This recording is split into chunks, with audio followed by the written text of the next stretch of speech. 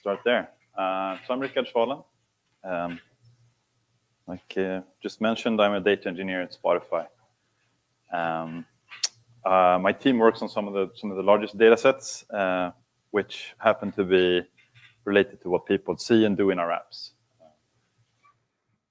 You need to know what people have seen, because that's being used for things like search ranking, personalized search, shows up on your home screen. We need to know what we've shown you to know what you actually interacted with to improve those recommendations. So those are the kind of data sets that I'm working with in batch and streaming on a daily basis. Here's a nice picture of me someone drew once. So I've been at Spotify for about 5 years. I think my proudest contribution is this README to the duplication pipeline. It perfectly describes the job and does so to an ABBA song. So now I'm always on the lookout for repositories that can be described with 80s and 90s disco. Right, so I'm from Sweden, hence the ABBA reference. And because of that, I thought I would give you a little smorgasbord of how we use Beam at Spotify. So our engineers interact with Beam in a number of different ways, use it for a bunch of different things. So as kind of a use case study for a company, I thought I would give you a bit of this, a bit of that. This is how we use Beam. Sounds good? Nice. All right, so Spotify are quite heavy users of Beam, and we've been so ever since we moved from our on-prem Hadoop cluster a handful of years ago. At this point, Beam pipelines are a large majority of all our scheduled jobs. We, of course, have ad hoc analysis on other tools as well. But we really enjoy Beam in various ways. So how it started, we were coming from our on-prem Hadoop cluster. We were doing Scalding, Spark, and Storm. And we really liked those tools. What we liked maybe even more with Beam was that we could kind of unify all those use cases. We could do batch and streaming in one. But when we moved to Beam, we really liked those previous tools. So we brought some of those things with us to Beam. And we built Scio, which is a Scala API for Beam. And this let us kind of keep developing pipelines in a similar way to what we had done previously, while still utilizing the power of Beam. So Scio, it's a very high-level API, similar to Spark. And let's start off with why we chose Scala for this library. It has a really nice balance between productivity and performance. So it performs similar to Java, but a Scala pipeline is about 80% smaller in terms of code base than a comparable Java pipeline. This is pretty good because that means engineers actually review PRs because they're 100 lines diff, they're not thousands. We catch problems. It's easier to get an overview of the job and so on. We try not to go super hard on the kind of code golf aspect of Scala, where you do these massive one-liners, but you still get a lot of benefit from it. Scala is functional and type safe, which makes jobs quite easy to reason about, test and refactor. You can kind of compose transformations, which suits the kind of data transformation, data processing model quite well. Scala is type safe as well, which saves us from a lot of headaches. You don't have the jobs that fail after 2 hours because of some sort of null pointer or cast error. So our developer confidence is quite high. We also get access to a very large ecosystem of libraries and software. So on the Java side, of course, we get a bunch of infrastructure, and Hadoop and Parquet and Avro and all the cloud connectors and everything. And from Scala, we get some nice goodies. We use Agibird from Twitter quite a lot, and some other things that are useful for data processing. So here's my favorite slide. If you haven't seen Scio before, it looks very similar to the Scala RDD API, but it's using Beam. So for me, that's the kind of the best of two worlds. A big benefit is, of course, that a lot of developers joining us are familiar with Spark. Not as many are familiar with Beam yet, so they kind of can jump in and be productive quite quickly. Here's a little example of what a word count job looks like in Scio. So you have a Scio context, which is very similar to the Spark context. From that, we access IOs. In this case, we read a text file. We perform some functional transformations like flat map or filter. We count that up, and then we save it as a text file as well. With the Scio context run, you assemble your DAG and you run your job. Joins look something like this. In this case, we're reading an Abro file. You specify which key you want that data set to be in. And then we have a hash join, which is essentially syntactic sugar on top of creating a side input and distributing that and joining that in. So this, we have a bunch of these syntactic sugars that make it easy to do common but kind of complex operations. We really try to make it easier for the developers to do the right thing. So now we can have documentation saying, well, if your data set fits in memory, you can use this join. If your data set fits on disk, you can use this other join.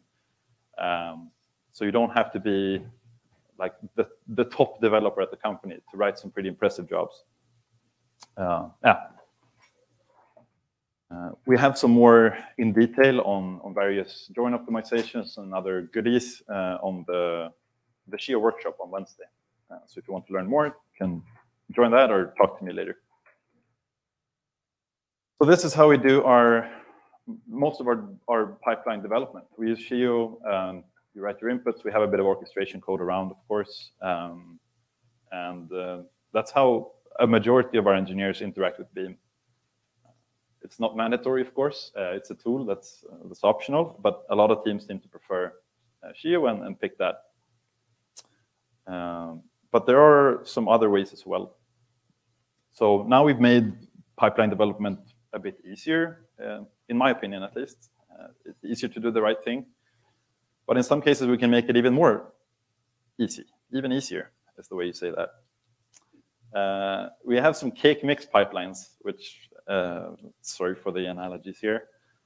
I guess they're similar to data flow templates in a way.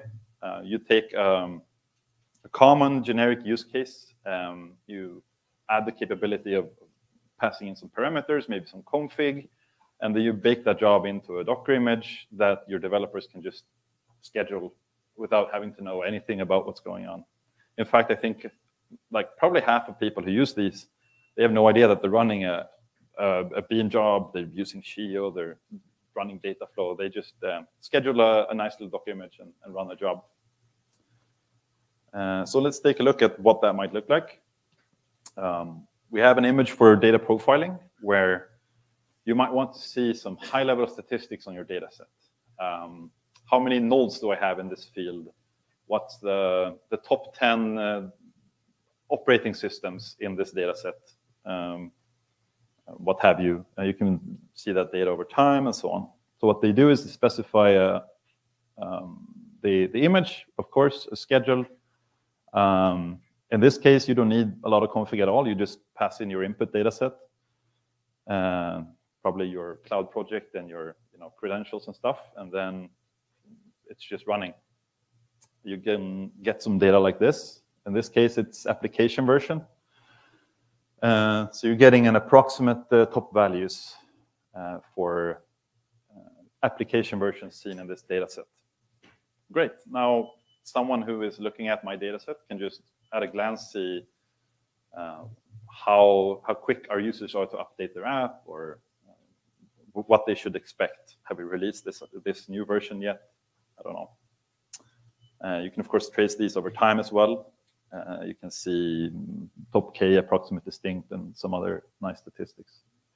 So these results are then published in our internal developer platform, which is called Backstage. And you essentially browse the data set and you get all this metadata with it, assuming you have run your Docker image. We have another image for anomaly detection, which you just run it on your data set, but you can also decide to base it off of pipeline counters or the previously shown profiles. So you can run anomaly detection on the profiles that you've run already and get alerts if your data is behaving in scary ways. So this is using Prophet, which is a Facebook library for time series forecasting. And my team uses it quite a lot since we have data producers essentially all over the company. They can subscribe to their own little part of the data set and get alerts for it without us having to do anything at all other than scheduling a Docker image. Okay, so we try to make it as easy as possible. We pre-bake pipelines and make it easy. But what about the opposite? What about the difficult stuff? Dun, dun, dun. How do we handle like the largest and the most complex data processing challenges at Spotify? Sorry, but it depends. It's very much case by case. Some teams prefer to use Beam, some others Scio. We have Clio as well for audio processing on the Python SDK. It's really up to each individual team. Don't worry, I'll give you some examples, so I'm not leaving you to dry here.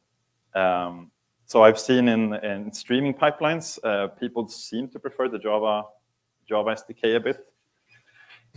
My take is that they don't benefit as much from the high-level API that Scala gives you in streaming, because those pipelines tend to be a bit simpler. They're doing a bit less transforms. But also, if you're doing a streaming pipeline at Spotify, you kind of know what you're doing. So you don't really need the syntactic sugar. You prefer to be fully in control of everything. You also kind of avoid pulling in some Scala dependencies, which some people like.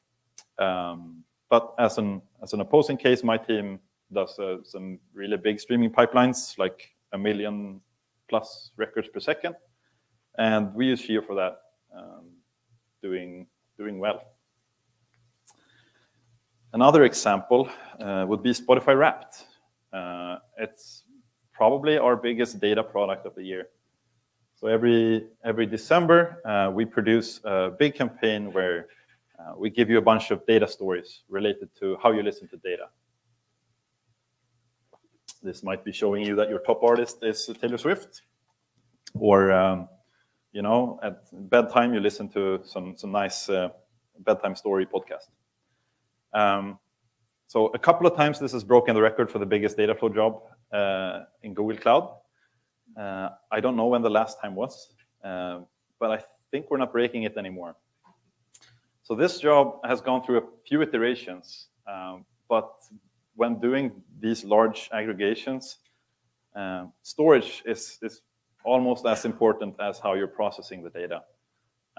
So in a previous iteration, the job would utilize an external database instead of shuffling. It would do row scans. Now we've moved on to using Scio, which has some nice extras for typically like for these workloads. So one tool that we have in Scio that isn't available in Beam, as far as I know, is sort merge bucket, where you essentially perform your shuffle once, and then you store your data bucketed by key. I'm not going to go into detail. You don't have to understand this now.